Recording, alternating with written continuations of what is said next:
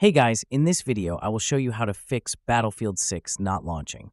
Alright, let's begin. First, locate the Battlefield 6 shortcut on your desktop or through your game launcher. Right-click it and select Open File Location. Once the installation folder opens, find the main Battlefield 6 application file.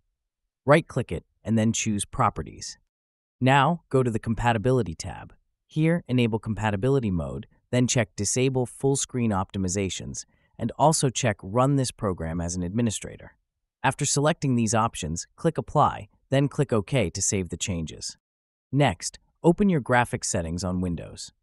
Scroll through the list of apps until you see Battlefield 6. Select the game and set the GPU preference to High Performance. This ensures the game uses your dedicated graphics card instead of integrated graphics, which often resolves launching issues. So that's basically how you can fix Battlefield 6 not launching. That's it for this video. Thanks.